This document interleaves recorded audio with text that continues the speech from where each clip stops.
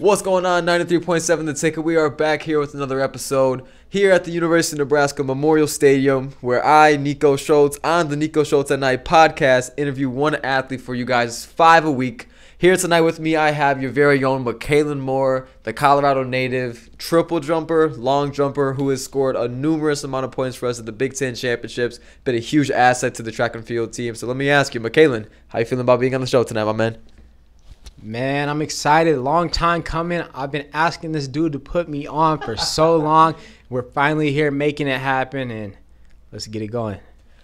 Let's get it going, man. For the show, we're going to go ahead and start with this first question I love to ask all of my guests, which is, why the University of Nebraska? It's a loaded question, Niko. Tell the people. So in high school, when I was getting recruited, my coach was like, hey, Nebraska called. They're wondering if you're interested, and they want your information, whatever. And I was like, Nebraska? I was like, I never heard of Nebraska track. Like, that was never something that I really even considered growing up or anything like that. And so I started talking to coach, came on a visit, and it absolutely blew me away with all the resources and all the facilities and just the opportunities that they had here. And little did I know that they had an Olympic-level coach as well, who had coached many Olympians and national champions. And so that was really the main thing that sold me, is getting the opportunity to work with someone like him. And so that's kind of how I came here, and then just the academic resources as well. I knew that I was going to be able to thrive academically and hopefully achieve all of my goals that I had set at the time. Micaylon, as you mentioned before, Olympic-level coach. For everyone who doesn't know out there, he was actually talking about Coach Gary Pepin. Coach Gary Pepin recently retired within this last year, and he was a phenomenal coach, amazing guy as well. He's been here since about, I think, the 70s. He's just, led this program to be just super elite, super legendary career he had here, and to be under the wing and to even just be coached by him. You see, I'm an 800-meter runner. Micaylon's a jumper here, and so just being in the presence of Coach Pepin was just amazing. Micaylon, talking more about what you mentioned before, just being blown away by the facilities, and you are the class of 2019, correct? Correct. So you were here when the 2020 crisis went down. You were already in college. So can you go ahead and describe to the people, what was that like? Because I think you were a freshman, right? Yeah, I was a freshman. He was a freshman when this entire thing went down. So go ahead and describe to the people what it was like 3 years ago, being at the university where everything was shut down, what you had to do for a training table, your classes, everything. Because I don't think people know how hard it hit the college athletes. So go ahead and fill them in. All right. That's a good question. So when I came here, went through the fall as normal until about October. I actually had a knee injury and decided to get surgery. And so that year I was actually planning on redshirting that indoor season. And so I got my surgery, and I had a couple of procedures in October and November. And so I decided to redshirt that freshman indoor season, and then was preparing to come back outdoors, and just randomly they just said, yo, there's a disease going around, like we might be shutting things down. Everybody's like, what? And everybody started leaving school, but we were still training, and it was kind of confusing. And so next thing we knew, we weren't even allowed to practice. And so I was like, what? But then ultimately it ended up being like the biggest blessing for me, because I had a whole year to train, get healthy again, and come back and really get the whole experience without actually using any of my eligibility. And so that, I think, really helped me progress to where I was, and for the following year. Going back to that as well, you getting injured or even having that whole entire COVID thing go down, that's actually the reason you're here now too, because if you didn't, get injured or have that COVID season, you'd probably already be graduated or on your way out, because you're currently in your 5th year. So it was a blessing in disguise, because now we're coming off that Big Ten championship season. Go ahead and throw 2 more rings on those fingers before he's on his way out. Hopefully that's what we're pushing for this upcoming season. NCAA trophy. They're not even ready for what's to come in the future. So, Micaylon, my next point I want to get into here. So if there's any athlete here that I know is well put together on the track, on whatever sport they do, but also in the classroom, it's this man right here. He goes super hard when it comes to his academics. He's always doing labs. He's always working on homework. He never goes to any of the parties. He's the type of guy to be up late Saturday night grinding on his homework and up early doing a workout, man. So, Micaylon, for any of the people out there, go ahead to talk about what it takes to be a scholar here in Nebraska. Not just being a good athlete, but what it means to be a successful student in the classroom. Yeah, man. So a lot of people ask me, like, how I do it or like how I even stay motivated to continue putting so much effort into my schoolwork. And I always say, like, when things get hard, think about where you want to be one day, right? And so when I think about it, I'm like, I know that I want to be financially stable. I know that I want certain things in life. I want to be able to travel when I'm older. I want to be able to do whatever my family needs. And so I'm like, I'm willing to take that sacrifice, that pain, and stay up an extra 2 hours, 3 hours, sacrifice going to hang out with my friends in order to make sure that I can get to where I want to be one day. And so I think that's really the main thing that pushes me. And, you know, I'm really driven into meeting my goals. When I set myself up for something, I'm doing everything I can to get there because I'm not satisfied until I meet that. So I think that's really what has kept me going. Can you tell the people what it is you do? Yeah, so I'm a biological sciences major with a quadruple minor in chemistry, biochemistry, humanities, medicine, and psychology. And one day I hope to be a physician, so I'm a pre-medicine student here as well. Pre-med on top of being an all Big Ten athlete.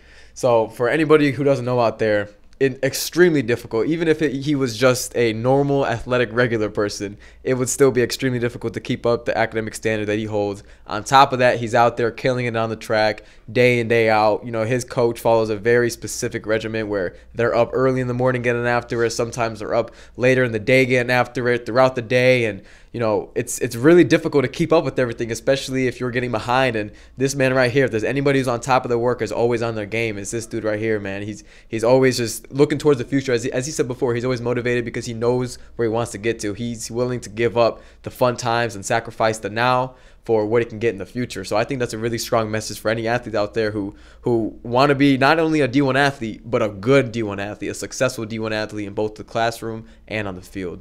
So, Micaylon, going off of that, what is the most difficult part of your day-to-day process? What's your biggest struggle? It could be athletic, it could be personal, it could be academic. What is the biggest kind of just your struggle on a day-to-day basis? Yeah,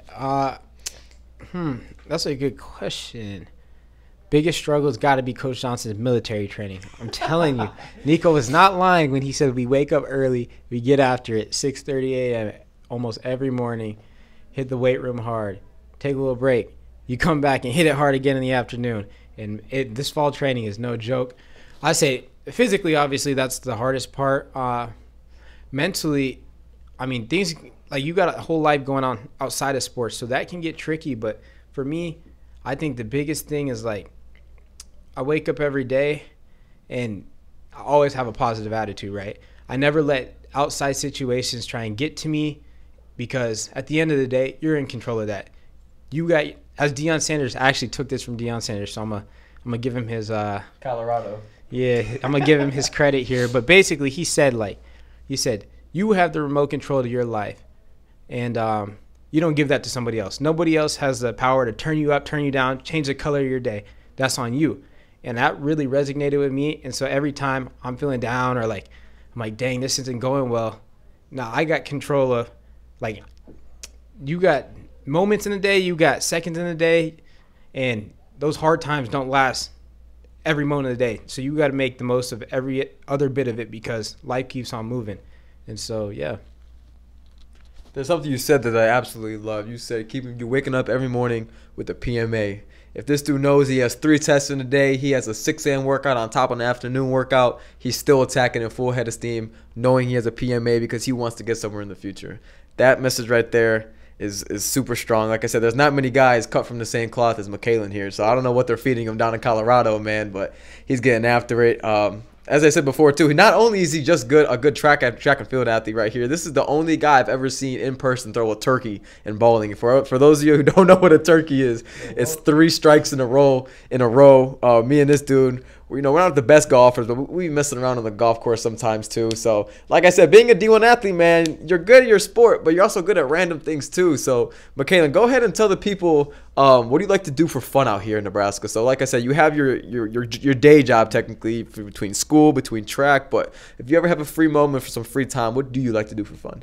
And first and foremost, Niko, roll the clip. Roll the clip. We got it all on video. The turkey is on video. It was to save the game, keep us in the game. We clutched up at the end.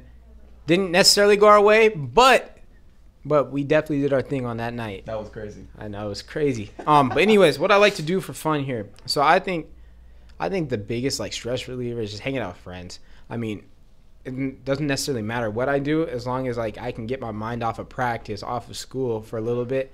I enjoy doing it. So like that could look like going to the golf course, or that could just look like going to a friend's house and just hanging out and all talking, like something simple as that. I'm a pretty social person. I love to talk. I love to get out, meet new people, and so any opportunity I have to do that, I'm all in. Oh, and the other thing, Niko and I love to volunteer. If you want to speak on that, but any opportunities that we get, we sign up because we love giving back to our community because the community does so much for us, and that is actually something that I think I've found most enjoyable here, being at Nebraska, and all those opportunities to get out there, influence people, impact others, and empower others for sure. You hear the man right here. Very social person. Loves to get out, take the stress off. It's sometimes in life, it's the little things too. Just going out, talking to people. I mean, you could be having a terrible day, compliment one friend on something, and that changes everything. You know, just talking to one person, having that one conversation. And as you said before, love to volunteer. I've always seen this man going out volunteering, man. He's always hosting these events too. He's always hosting seminars where the entire athletic program comes together and, you know, discussing his stories, like powerful movements, and it's super inspiring stuff, man. So having somebody in the athletic department that's just very well rounded in all aspects, you know, success. Some people measure it just upon athletic performance, but for me personally, I measure success in all different aspects and variations of life. If you're good, if you're a good person, if you're a good dad, brother, sister, really just everything. I think that being whole in just different areas and not just in one, that's really to me what success looks like. So Micaylon, man, keep it up, bro. I hope you accomplish everything that, you know, you set out to do this year, and hoping to add 2 more rings to our finger this year before we send you on your way, brother. So awesome. This was the Niko and I podcast. Stay tuned. This is Micaylon Moore. If you ever see him, say what's up at the next track meet, and we're out of here. Peace. Appreciate it.